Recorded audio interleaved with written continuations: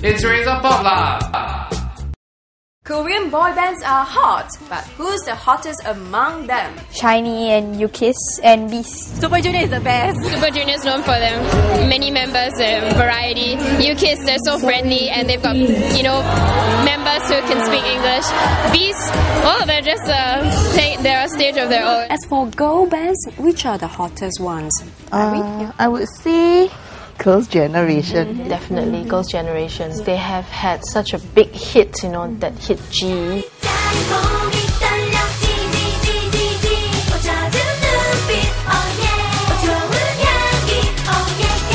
And also because of their image, it's very sweet, it's very innocent, and yet there's this sexiness. Previously, they have this hit song like So Wana Maleba, it's Tell Your Wish.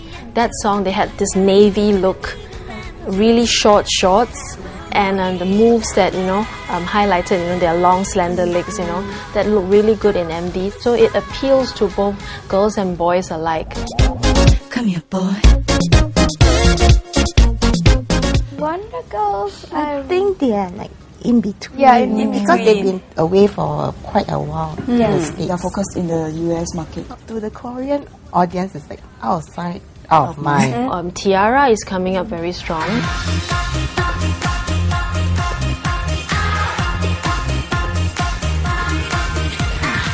And also After School. They had this song that allows them to play the drums and fiddle with the instrument. And they have this uniform. So it also, for image-wise, it's also very eye-catching. Solo artists like Rain, Boa and Seven used to have magnetic appeal among K-pop listeners.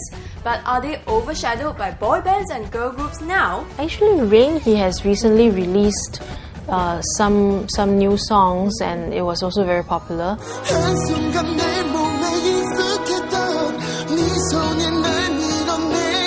But for solo artists wise, I think it's a little different from group, because in a group, right, you have different personalities.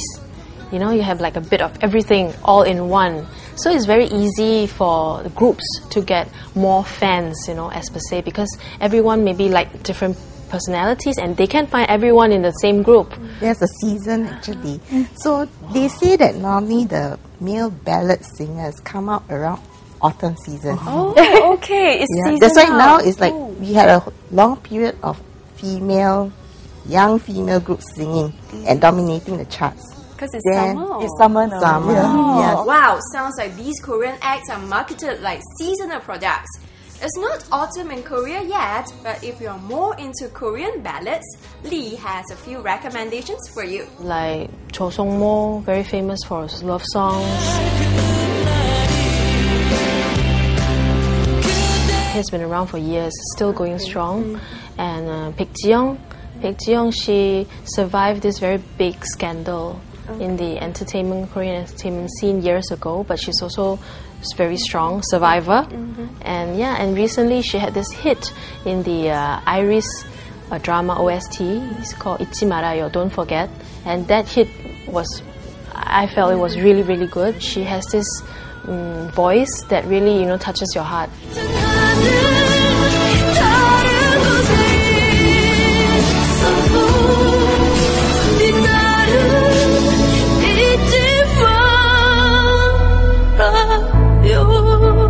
While K-pop acts never fail to impress their fans, but equally impressive are these devoted and dutiful K-pop enthusiasts. How fanatical can they be?